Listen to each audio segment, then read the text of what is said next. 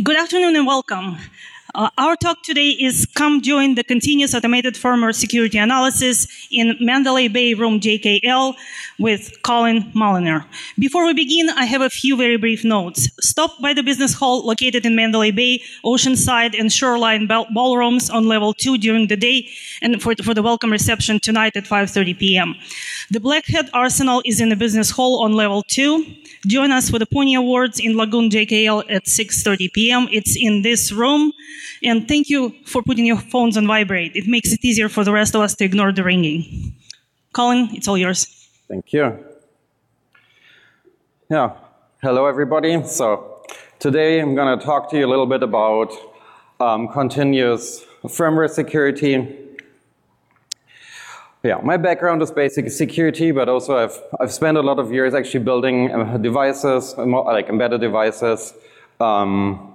So yeah, this basically combines like what I do for like many years. So in building devices is really hard. Like if you ever worked in a company where you actually build like an embedded device or consumer electronics, it's a lot of work. And building a secure device is like even more work. And when I talk about devices, it's really like industrial, a little bit of IoT, and say customized Android devices, or general consumer electronics. And because I work for a car company, for me, the car is lots of different small computers, all connected together on their on wheels. That's how I think about it. And your product is secure if all the little components are secure.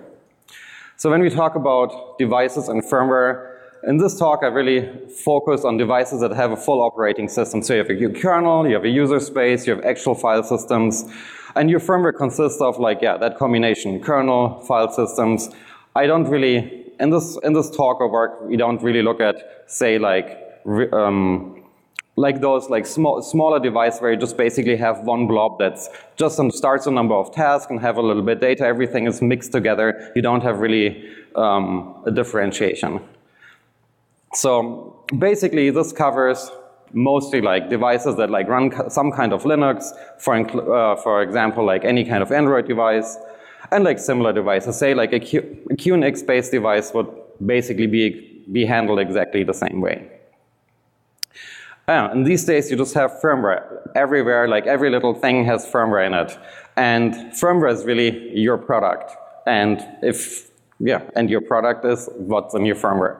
So if you think about firmware security, you really look at multiple things that have to be there and play together in order to have secure firmware. So we can start saying like secure boot, like so you want to have something that validates your kernel and file systems before you, like during boot. You want to have the production version of your configuration files. You want to have production binaries, so you want to have no debug or development or test binaries or your normal binaries without those features. And then you want to have all of your production access controls, so file system permissions, labels. You want to have the right cryptographic material. So you want to have your production version and not something your developers use. And of course you want your hardened code. So you want production builds of every binary. You want hardened options, no symbols, and so on. So if like all of these things play together, then your firmware is getting secure. And yeah, for this talk I just like Googled a little bit around for CVEs that specifically mention firmware as like firmware bugs. And if you look at this, you can see like, oh, there was this device. The makers of the device forgot like their private RSA keys in their file system when they shipped the firmware. Or like another example, like the etc shadow file was like world readable. Or this last example where it says like, oh, we found this like undocumented SSH server running on this device we bought. And then you can see like later, oh, they actually removed it. So it seems, yeah. So there's like very, very simple things where you maybe don't think about it. It's not like the exploit like in your web, in the web browser, the web server that runs on your device. It's like all the little other things that can hurt you way more. So how do you get like those kind of bugs? In general, like people think, oh, when you develop develop a product, you just have your developers, you have your CIs, your testing, everything like runs smooth. You go from prototype, development, testing, you do a little bit of QA, you have your pen test, and then you have your product, you just sign it and ship it. But of course, it's not like that. Anybody who ever worked in software or like device manufacturing, you know, like you have a new feature, and then you have to disable something to debug something. You add another feature. It's like, oh, we need to open this network port because you have a new thing. And it's like, oh, some developers really need to like debug on device, so you add like an SSH server.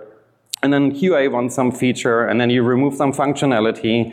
So like there's really constant change, and a lot of, just like everything changes all the time until you have your final thing. And just being able to secure a product while all of this happens is just like a lot of work. And basically one thing you really want to prevent is just like this ripple effect. If you like ship something that's bad, so maybe you ship something where you have like none or really like partial working security controls. Maybe like you ship a defective product because maybe your security is so strong and like your certain things don't work because you didn't test that like in any circumstance like a specific thing can like read a file or access like a specific network port. Or maybe you accidentally cripple your update because maybe you shipped like wrong public keys. So basically, you really want to prevent this because it's, yeah, it can create like a really long-term negative effect like on your product and company. And yeah, it's easy to like lose your reputation, and like maybe you have to like recall products, or maybe not recall, maybe you just have to like, yeah, maybe you have to like completely trash them. And like stuff like this like happens, like you can read about this in the media. So in order, what do you really need to do? So of course you have to bring in automation, because if all of the stuff changes all the time, so you want to have something that you can use to automatically look at your security. And I really like to talk about security QA, because security is one part, but you also need to like have assure that the thing that your security is like has good quality. Like security and quality really go hand in hand. So we looked at this and was like, yeah, okay, so we need a tool that we can use to like automatically perform security checks. And then with this tool, you need to deploy it in strategic locations in your development flow. And I'm going to go through the tool, how we deploy it, and like what are the benefits. And of course, you need to take the results and do something with them. Just like knowing that like something is bad doesn't really help you that much. You really want to feedback that information to whoever is like building the device. So we built this tool that we call Firmware Analyzer, and it's really like a tool for security, QA for firmware. And the really basic functionality is you have some rules that your experts create, and those rules are enforced, and you basically get a report. The rules are really enforced on individual file system images of a firmware. I will go into like more detail how we look at firmware and what the different components are. And you really want to like enforce things like type ownership on files, and you also want to look at file content. So is this the right file? Does this file contain so-and-so? Does this file not contain something? Or you want to like run maybe an external program to analyze and like a specific kind of file to get more information. And really the big use cases are you want to run in CI so that on every build you look at the firmware and can like flag problems. So developers can immediately, like they don't get their PR merged if you find things. So that's really good. And then of course like in all modern devices, you basically have signed updates, secure boot. So you really want to like prevent signing like bad firmware. So basically you can put a tool like this in front of your production signing system, and you only sign firmware that like passes. And of course things like acceptance testing. You buy products from third parties, you want to look at the firmware. And you can also do that. Yeah, basically, we open source this. Since today. I will have another link at the end of the slides, but yeah, this is like not a product, it's a completely open source tool. We take PRs, and so on. So the main goal really for this is we want to prevent high impact changes from going into production. Like no debugging features, no reconfiguration, and really prevent this ripple effect. And most likely you spend a lot of effort building security features into your product, and it would be like really sad if you like ship something and like due to some mistake, maybe like security features get disabled, or maybe security features disables part of your product. And it's really to like create confidence in the security of your product, because you have a lot of things to do, and that should help you. Additional goals of this is we not only want to like prevent and like shipping something bad, but you also want to have visibility. You always want to see what's going on. And when you have like just a piece of firmware, it's hard. You want to like, you maybe even don't want to know versioning information, security parameters. Of course, the tool is built for automation. You don't want to have like people sitting there and like typing something and like manually analyzing and like, so you want to like really have the system that you can, integrate into your development pipeline. And for this reason, for example, we produce machine-readable output we can just like use in post-process. And also collaboration. You want to like be able to share like your experience and knowledge, maybe with other product teams in your company, but like also externally. So it's also built for that you can very easily share like checking rules and so on. So the one big thing, like in the scope of this like tool and like the system, we really don't care about software vulnerabilities. Like, so this tool is really not to find like bugs in your binaries or source code, or we don't like scan for CVEs in your software stack. There are so many different tools and products you can use, and you probably like already have something to like do source code analysis or binary analysis. If you really want to use both together, the firmware analyzer has like a scripting engine, and you can very easily plug something in and you can combine. But this is not yet another like we find vulnerabilities or bugs in source code or binaries. So it has nothing to do with that. And if you just like look at very, very simple invocation, so now I'm going to just like walk you through like what's like a very standard workflow and show you all of the options, and then later at the end we're going to show how we actually deploy this and use this in reality. So basically, you basically have a configuration file, and we'll go into that in detail. And you have your file system image, and you run it, and then like one of your checks will flag something, and you know, okay, this one of your rules triggered, and that's the basic functionality. So when we talk about firmware, I really talk about file system images, because basically what is firmware? We have a kernel, file system image, all of them are bundled together in like something like a zip file or a CPIO archive. And our firmware analyzer really targets factory or full firmware updates. We're not really looking into like delta updates or like during the build stage, really what comes out at the end. Because depending on how you build, you can really only tell at the very end, like this is like the final stage that you're going to ship. Because just in the way like stuff gets bundled and created during build time, and like all of the build systems are different. And the nice side effect of this is that at the end you have automatic support for commercial off-the-shelf devices. So if you just buy some device, get a firmware update, you could look at it. So why do we actually look at file system images versus just like some files? Because of course we're like not only interested in the content of the actual file, but also in all the metadata, file owners, types, permission, attributes, something like SLinux labels, directory structures.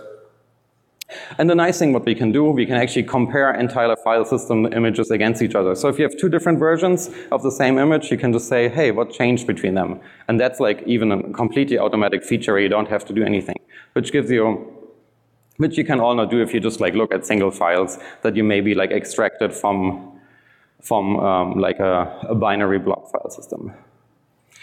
Yeah, and so firmware analyzer basically you need a little bit of infrastructure. So you have the actual executable, and then you have something that we could just call like check.py, which is like a simple wrapper which like implements like firmware unpacking, because really depending on your device, like all firmware updates are like, they're just different. If you look at like an Android update versus, I don't know, say like from a TV, from a smart TV, this firmware just looks completely different.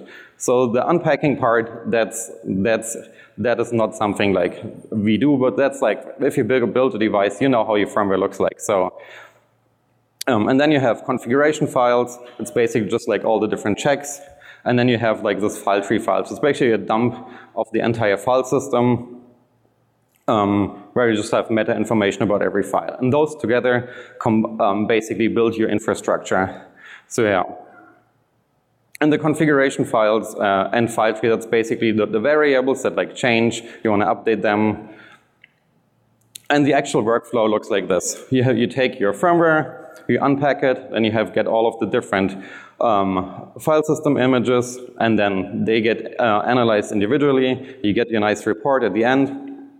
And then you can do some post-processing, and then maybe you combine them at the end. So let's look a little bit at how this tool actually works.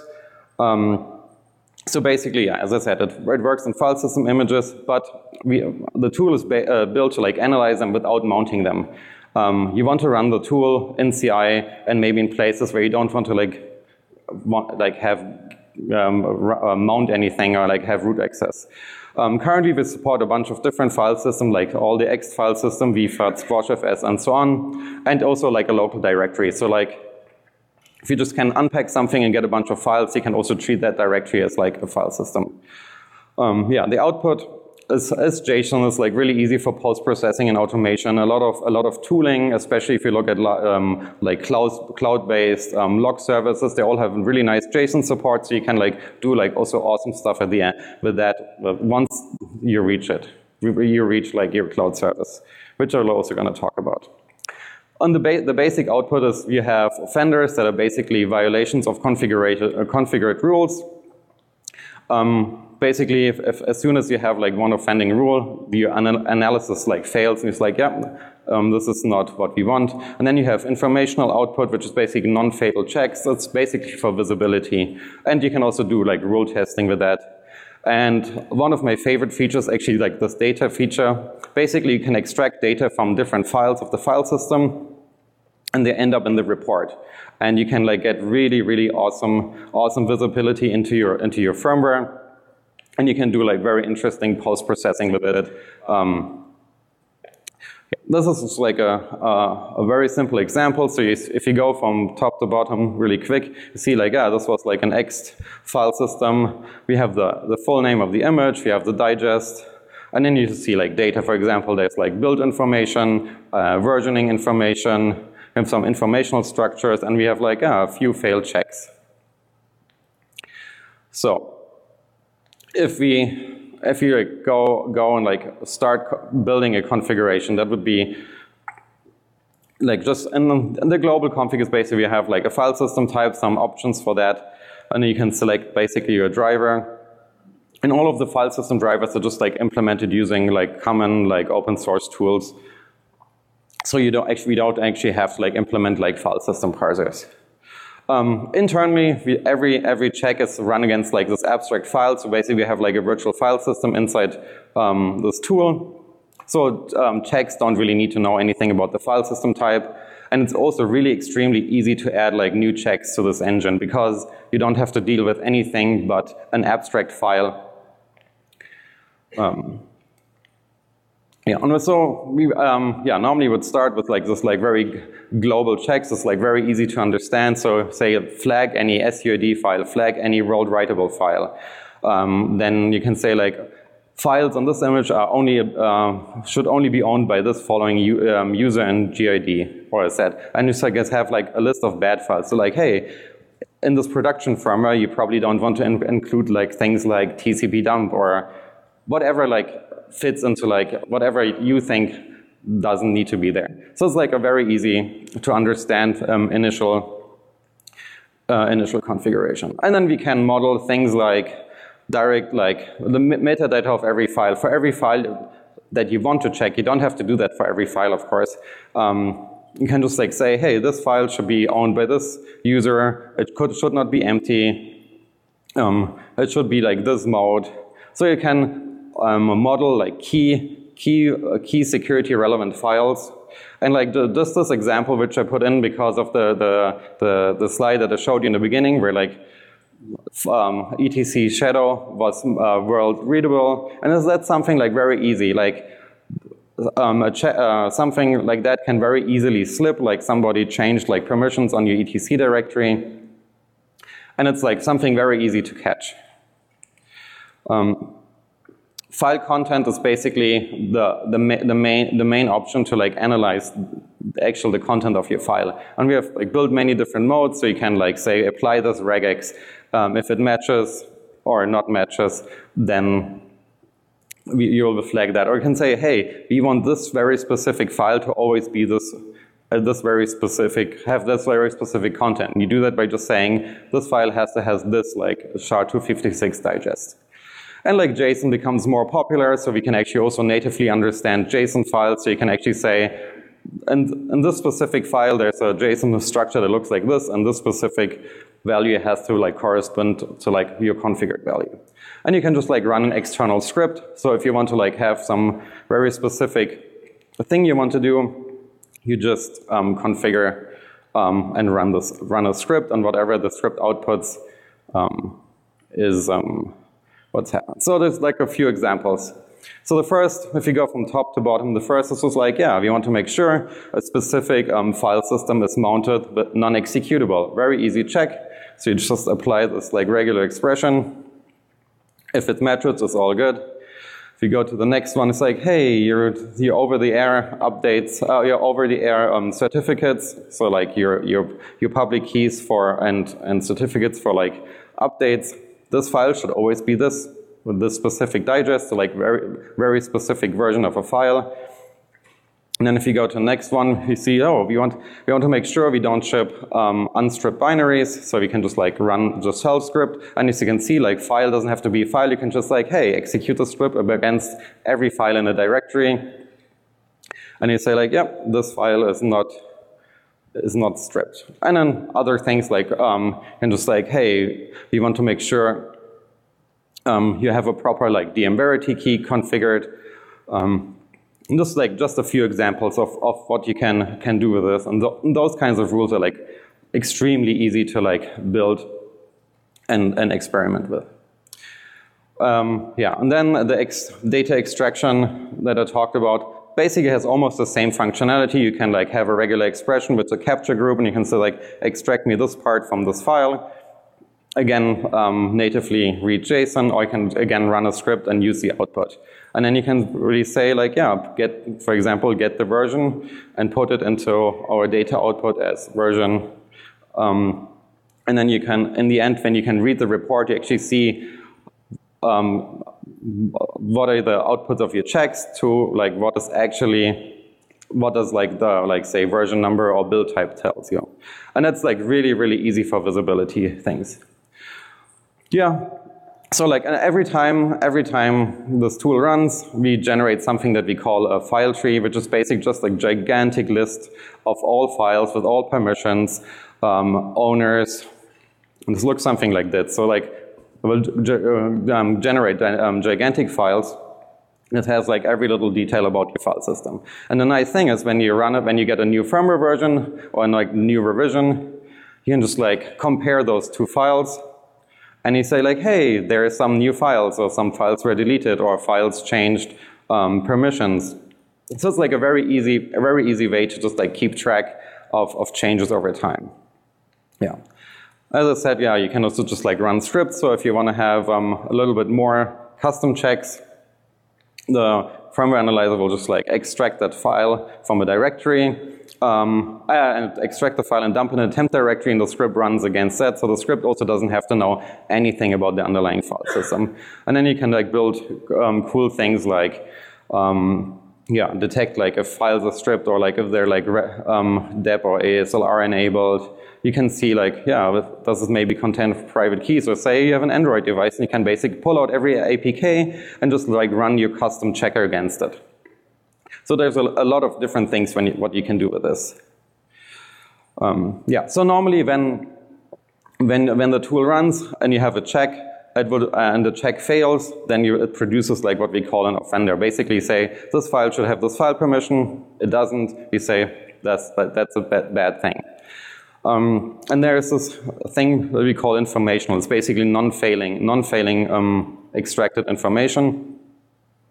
And it's just like to like see what's there. And sometimes, so say you're already like in production and you want to like add more checks, and maybe you don't want to like immediately make it a failing check, so you can set basically every test, you can just say, yeah, just set it to informational only, and then like instead of failing, it will just like give you an informational entry. And it's like really nice to like test out new checks.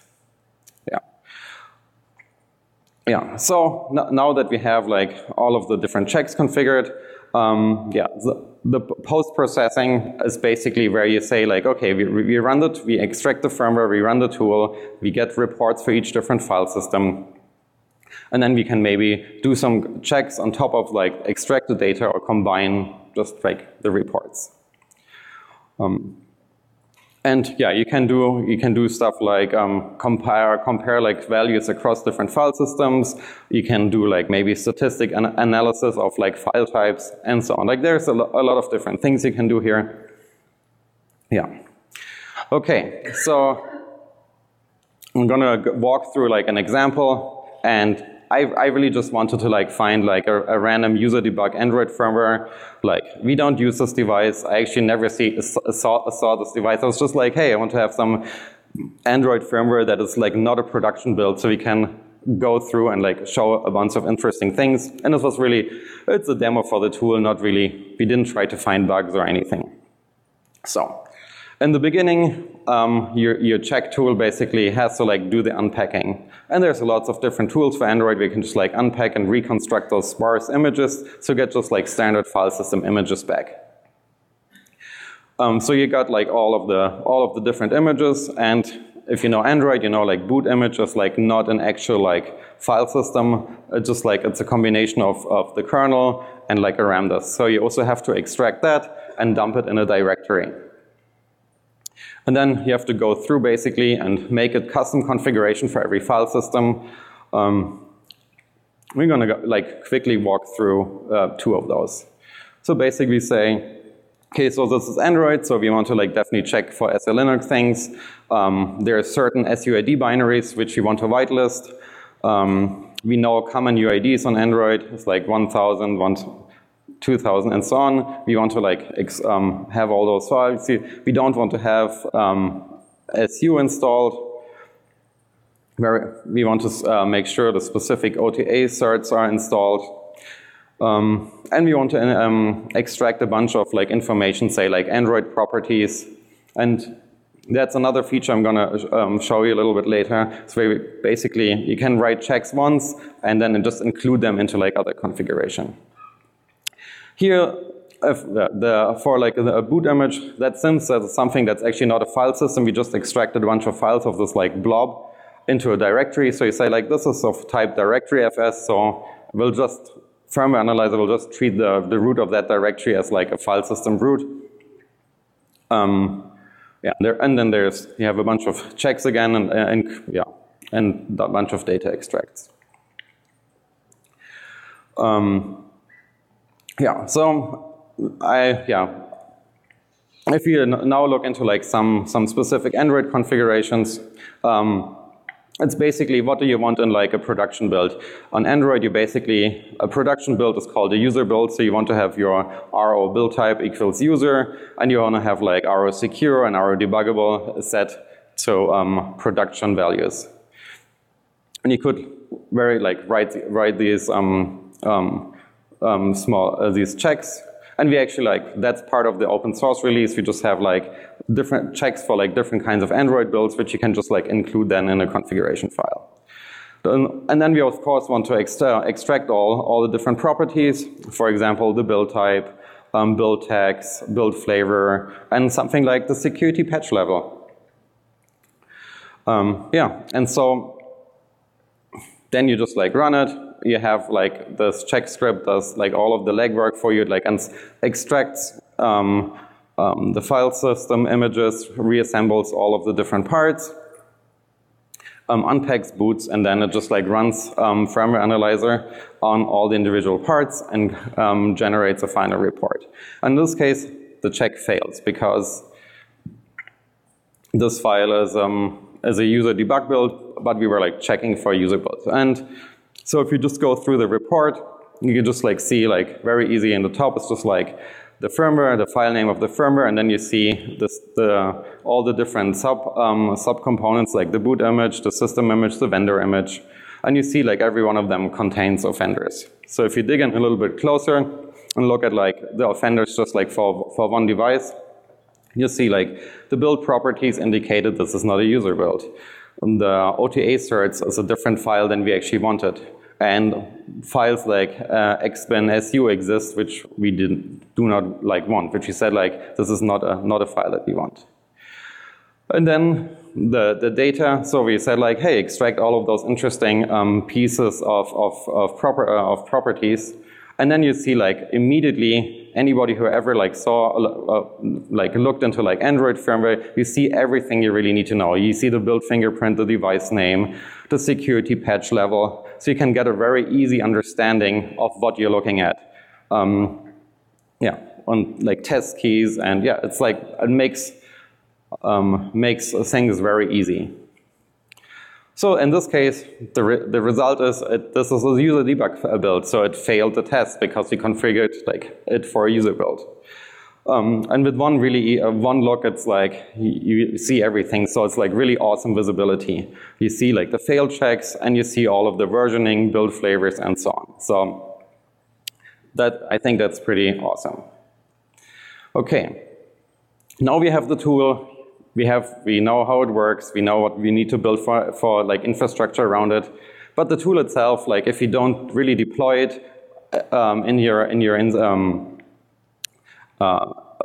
deploy it like in your company, it's not really, yeah, like running it manually is like it's like not even, you don't even get halfway there. We really want to have it like in an automated way. So I'm going to talk about what can you do like in a development environment, production signing, and so on. So in development, really the goal is to prevent like development moving forward with like bad or incomplete information. Because developers really want to do the right thing, but they are not security experts. So you want this, if you run it every build, you can provide very easy feedback during development. And you just have it as part of your unit test. So like if your CI invokes like make test, you also run this at the end. And then it's like, and you can make developers very easily aware, because it's like, yeah, you can't have like say SUID binaries in a specific like device. So some examples. So for example, like SO-Linux really breaks assumptions about file access. Missing on the a missing label or the wrong label is basically, yeah, this should read like, well, my file is world readable, but why can't I read it? Of course, because you have SO-Linux. So it's like one very easy check that you can do, and it like stuff like that is like very easy, and just like to help you to like unblock development without like breaking security. Or file permission and ownership. It's like, yeah, okay. Your software just like wants to read a file, and so the software doesn't care that the file is like world writable, right? But the security person cares about it. So you can very easily just like configure the script and configure this check, and then CI is like, yeah, everything works fine, but you should change like the permissions on this file probably.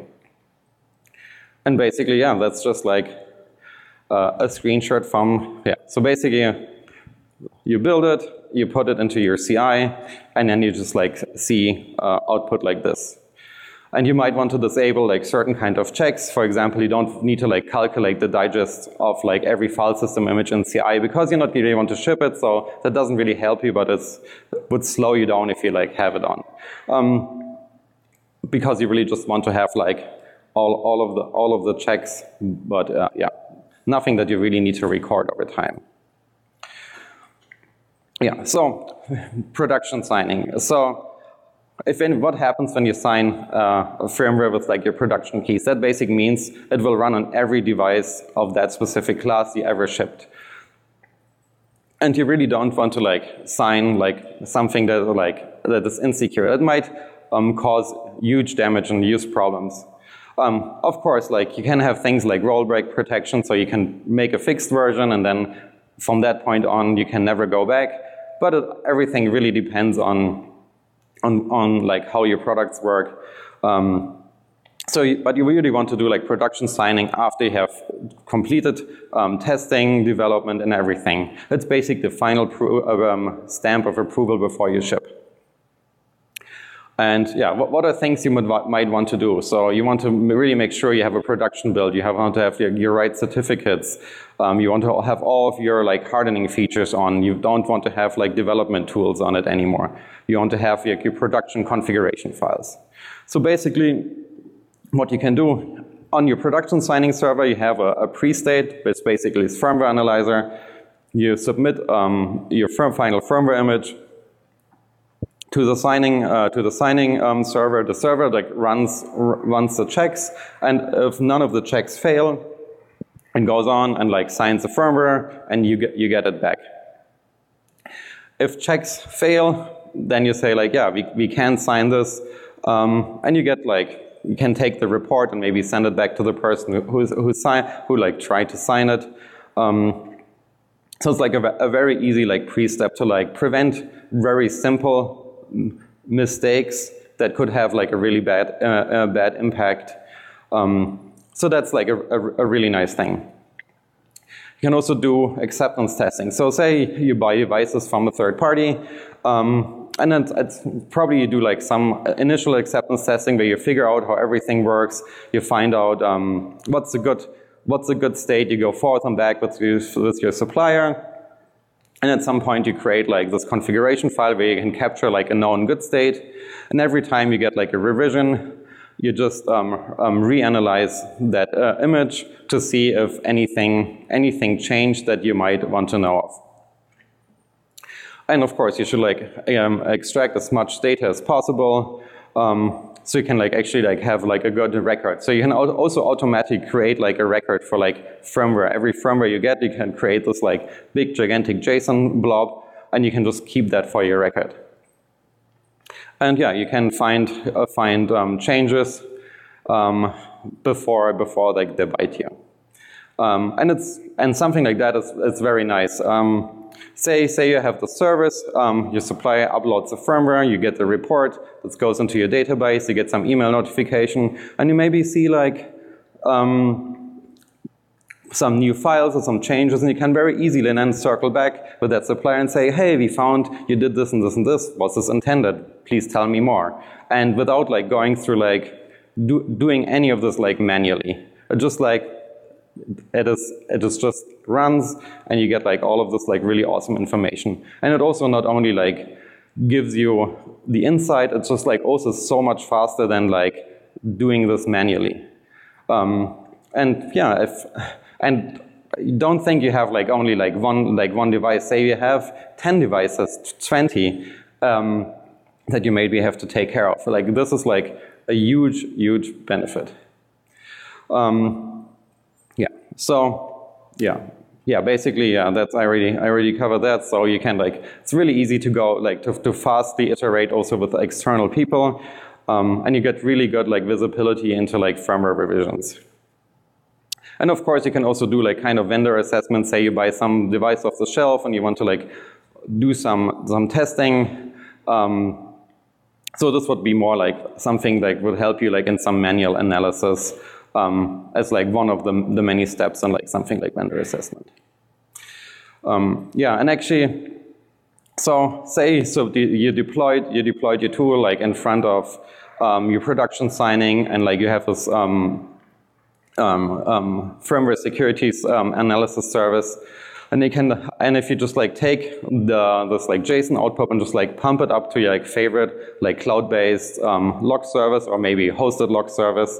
You can do like really interesting like post-processing where you can automatically like have triggers on different like offenders or informational or data points, and have like automatic alerting, reporting, maybe create tickets. And that's And that's like really why we have like structured output, so you can very easily integrate this into other things. And this like really showed like a lot of great value. So say you have this tool, you want to use it. Basically, the main thing you have to do, you have to build an unpacking step and create some config files. So basically, in your check.py version, you have to like build a firmware unpacker and maybe add some post-processing and so on. And what you really want to do, you want to create like config files for all the different file system images. You have to select the appropriate file system type. Start with some like really easy like global check rules, and then like slowly add more specific rules and so on. And move as many checks into like checking libraries, so you can like very easily use the same check like for your production and for your like development like analysis step. Yeah. So yeah, in order to do this, you just like basically you can use this like include function, very simple. And the really nice part is like you can also share like rules with, you can just like open source like your checks and keep maybe somebody product specific rules to yourself. So it's really meant for like sharing. Yeah, in the future we want to like just support a little bit more file system types, some scripts like also like analyze kernel config. Some people might know checksec. It's like a really cool Linux tool to like check ELF binaries to see if they're like supportive of ASLR and DEP. And maybe like if you like build Android device, you want something like an APK checker. So it's like all things that would be nice to have. Yeah. In conclusion, you can say like we like really like are really happy with this tool. Like we deployed it like in CI for like a major product or a major like project. We really gave production signing for multiple devices. But you always have to like understand this is just like one piece of the puzzle. Only having this is not solving your like issues. You still have to build your security controls. You still have to like audit code. You still have to do the other work. It just is just like helping you to automate certain aspects. And it really has shown value. We caught a bunch of like things that would have not been so nice. And but if you caught them, they never happened. That's why you have things like that. So it's really, if you go back to like this initial thing, like you're maybe a little bit unstructured like development process, or it's like not unstructured, it's just like not how you do it. Like things just like change over time, all the time, every day, and we still as a security team want to be on top of it and like make the most secure product possible. And with that, like we were like really, it's really much harder to miss like security relevant changes. Automation of like feedback during development like seems super awesome, and this is like and it like creates a little bit of confidence and of peace of mind in like your everyday like efforts and improving the security of your products. Few of my coworkers who like actually like contributed code, John and Graziano, many thanks to them, and lots of support from various people at Cruise. And I had like various interesting discussions over time with like various people. So we have a little blog post also about this. We describe all of the features and why and how we deploy this tool. The open source release includes like example files, also like an end-to-end like analysis tool for like Android firmware based on this. That's it. Thank you for your time. If you have any questions, I think we have like 5 minutes left. Happy to answer anything.